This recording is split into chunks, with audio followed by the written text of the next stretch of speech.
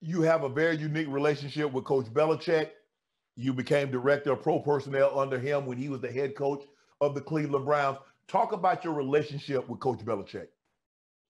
Well, you know, it was a situation where I retired in '90 and he was hired. And we had our first meeting and he asked me, if, you know, are you going to play again? I go, no, coach, I think it's time. He said, well, I could use you as a player. I could use your leadership in the locker room. You know what it takes. But I made that decision. But then I was fortunate enough to go to work for Bill. Bill does not get the credit.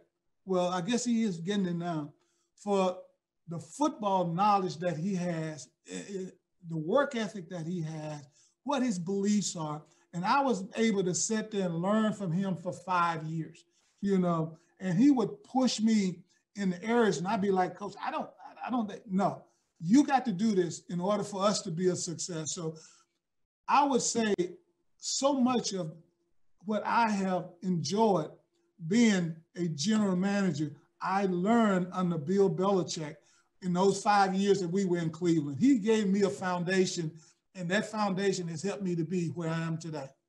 And Ozzie, but you paid it. But I look at what you've done.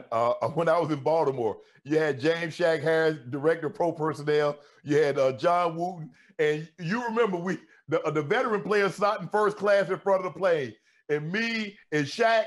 It was not. You already know it was not. There was not going to be, no one was sleeping because we were going to talk and joke all the way back. Hey, you know what? I still have those conversations with Shaq now. You know, we talk, you know, once every couple of weeks, and you know, he loves those times. You know, he loves to be able to tell you. You know, he'll tell you, hey, Bill Russell needs to borrow one of your hands because he's got 11 rings. You know, stuff like that. You know, but yeah, I love it. But he was a great football man, and you know, I talk about what Bill taught me.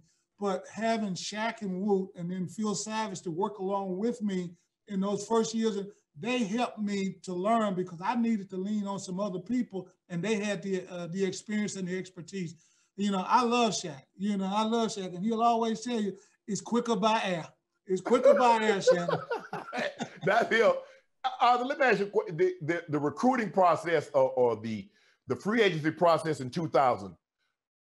Why did you think you needed me? I mean, there are other tight ends available. You didn't necessarily need. What was it about me, my playing style? Because I remember, I want you to tell the story, and then I'm going to share another story.